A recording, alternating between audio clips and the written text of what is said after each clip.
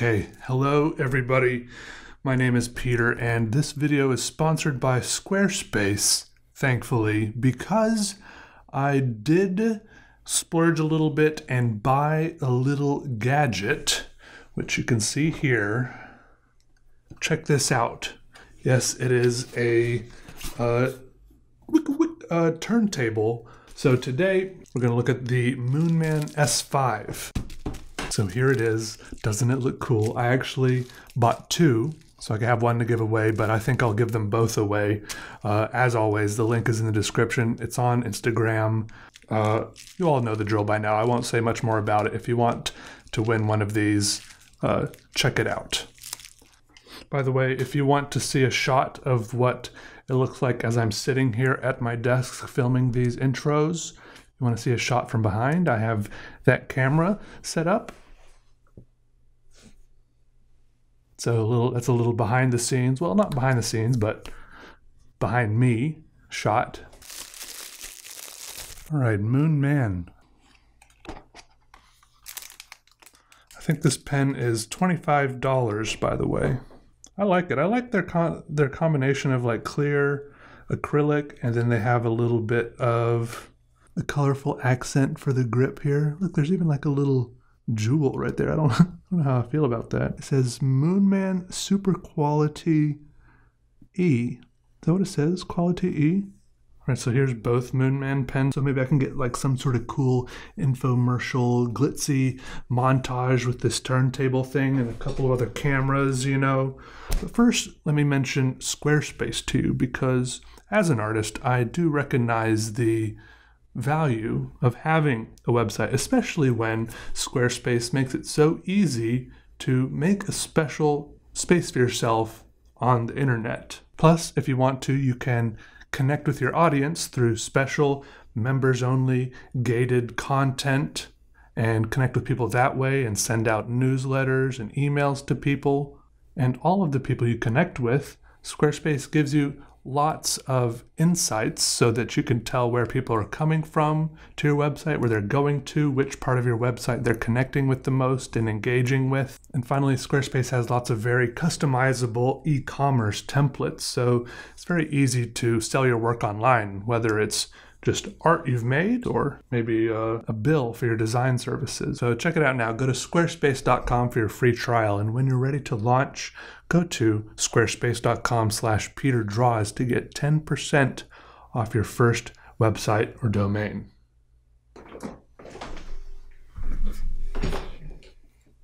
But I have this little pen stand, and then I can put this.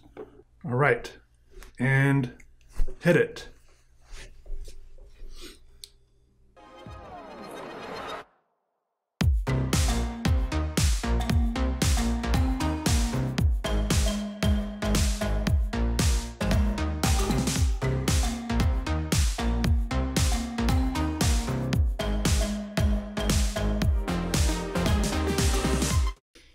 Okay, so getting good infomercial promotional footage like that is harder than it looks. I'll give them that. Much respect to those people selling necklaces at 1 a.m. But look, here's what we're going to do today. I am going to try drawing on this while it's turning.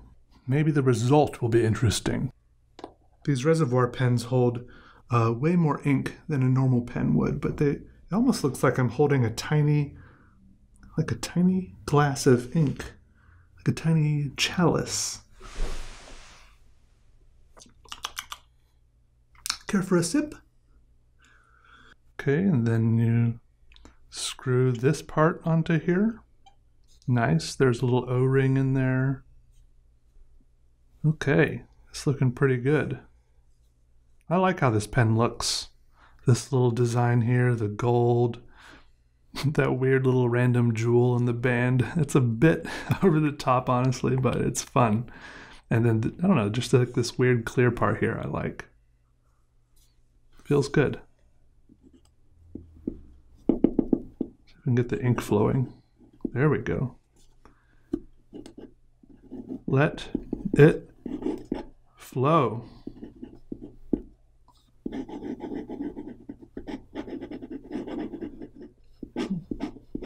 Nice. Oh, I just realized that the little jewel on there is to keep it from rolling around as much. Because I think I did have a pen previously without it, because it doesn't have like a clip on the cap or anything.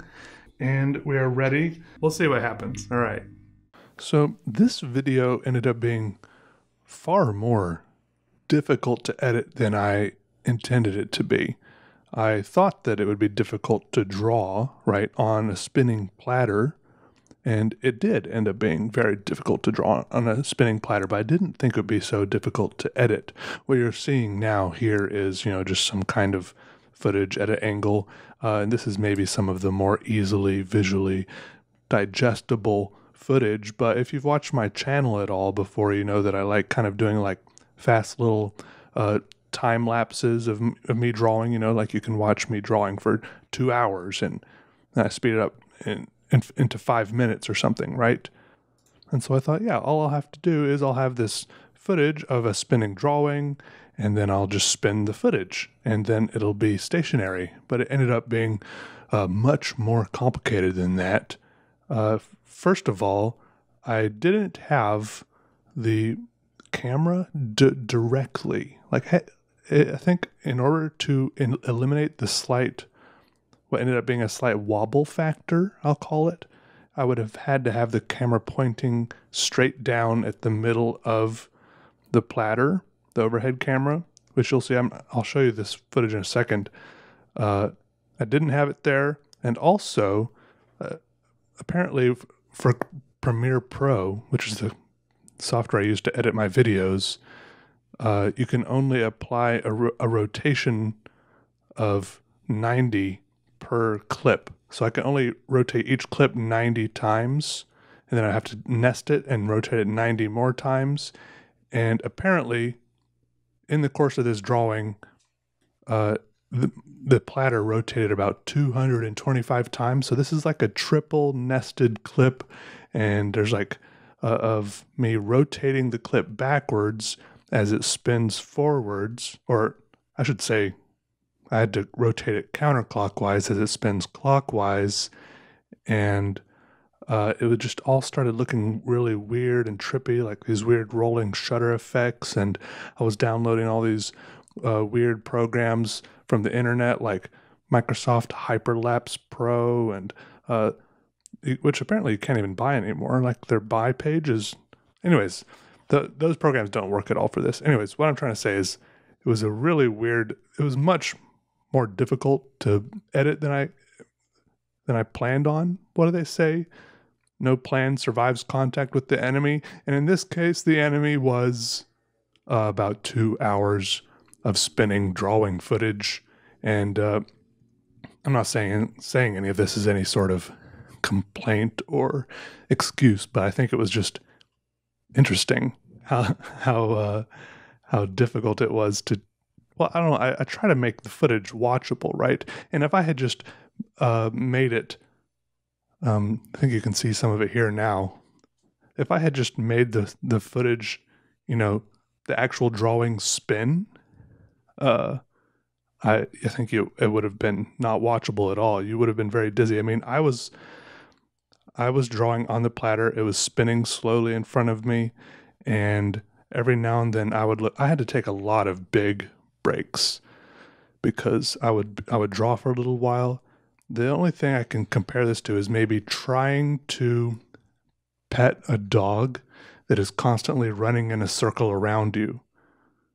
But maybe there's several dogs running in circles around you, and you either have two choices. You can either try to pet one dog, and you can spin in a circle petting that one dog as it runs around you, or you can stay in the same place, face one direction, and just pet each dog for 1 second as it goes by. That was the two approaches I took with this platter as it turned, right?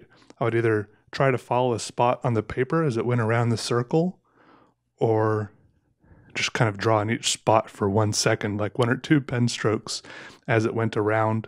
And it kind of meant that like I couldn't rest my hand on any spot on the paper for very long, and Unfortunately, I think it's still pretty dizzying to watch because my hand is still spinning around the paper and like that wobble factor I talked about.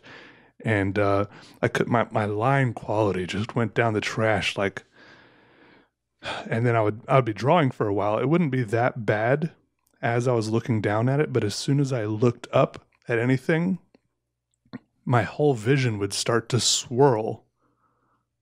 Kind of like how if you're on a merry-go-round or something, if you're spinning in an office chair or something, and then you stop, the world is spinning around you. But this time, my vision would be swirling. I don't know, like I was looking down a whirlpool.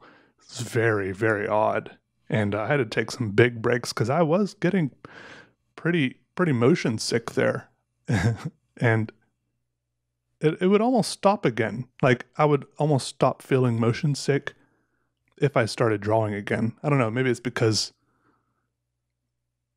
I was like putting the key back in the keyhole, like that's what my brain wanted. I don't know.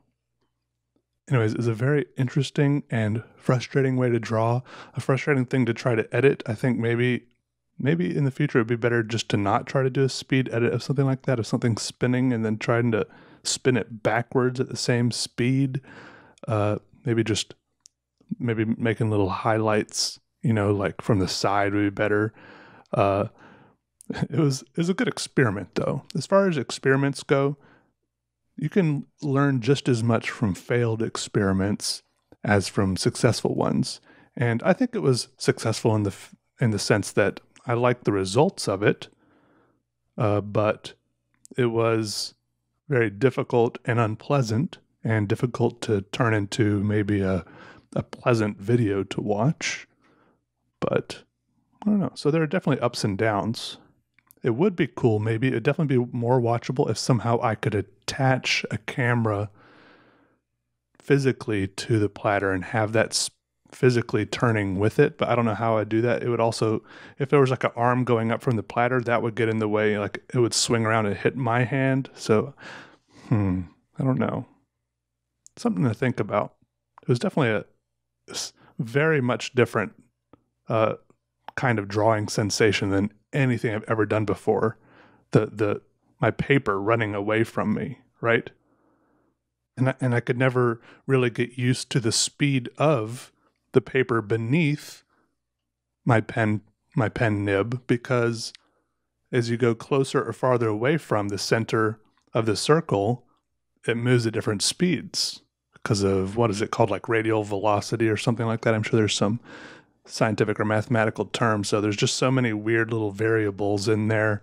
It's just hard to get used to. But eventually towards maybe the third or second half of the process, I was getting a little bit more used to it. I was getting some little methods and I was figuring it out. But it was both frustrating and interesting. And I'm sorry if it makes any of you dizzy to watch this, but thanks for hanging out and watching. And yeah.